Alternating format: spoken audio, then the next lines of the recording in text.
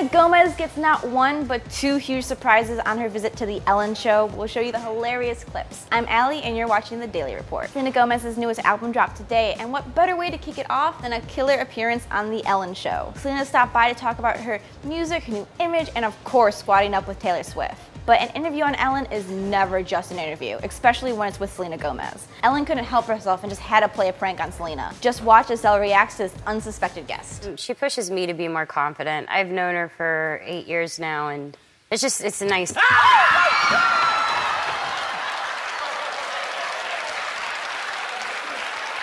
Yeah, that was some guy dressed up as Taylor Swift. Couldn't you tell with all the sparkles, the bad wig, and the lipstick? It didn't stop there though. Ellen had one more trick up her sleeve too. Check it out. We're going to be Frozen, the sisters. I'm going to be Elsa. Oh my God! What the hell? We feel kind of bad for Selena, but come on, that was actually pretty funny. And it's Halloween. So now I want to hear from you guys. How should Selena get her revenge on Ellen? Let me know in the comment section below, and don't forget to subscribe to Awesomeness TV. I'm Alli Masloske, and personally,